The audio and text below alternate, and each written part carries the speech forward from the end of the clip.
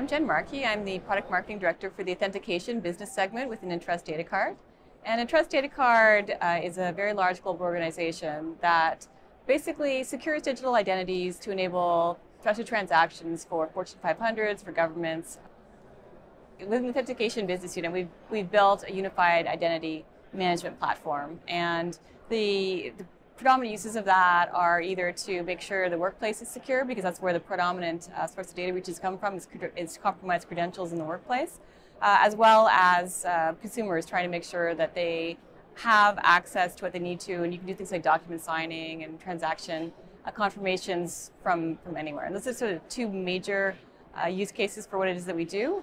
In terms of where we're at, so we just recently announced passwordless, which is about improving workplace authentication to make it seamless for all parties.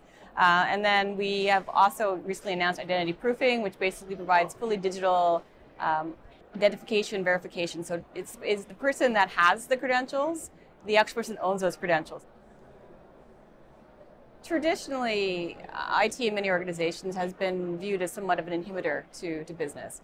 And we have spent a lot of effort, investment, and commitment towards trying to make security both easy and better from both the user perspective and IT's perspective. And so that's about trying to make it seamless and levels of automation and unburdening the IT department from things like password resets and whatever, but also making it much easier for the user to do their work seamlessly without having to log into every single application, every single time, from different devices. So very much our commitment has been around trying to achieve both improved security and decreased friction in the process. Our target market is very much around high assurance verticals and applications. And so obviously our platform itself is FIDO2 compliant. FIDO is an open standard, so we could integrate with several different hardware tokens from different vendors out there, but we selected to integrate with YubiKey because of the trust factor. Basically, the YubiKey YubiKeys are manufactured in the US. They provide the security and the high assurance that's demanded by our target market, particularly government and healthcare. And you guys offer a NIST-approved AAL3 compliant hardware token, which is great.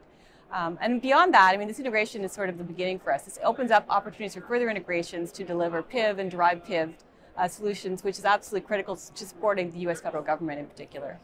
I think what it comes down to is we recognize that Yubico is the preferred high assurance solution, and our clients and our use cases are high assurance, and that is a perfect marriage for both of us.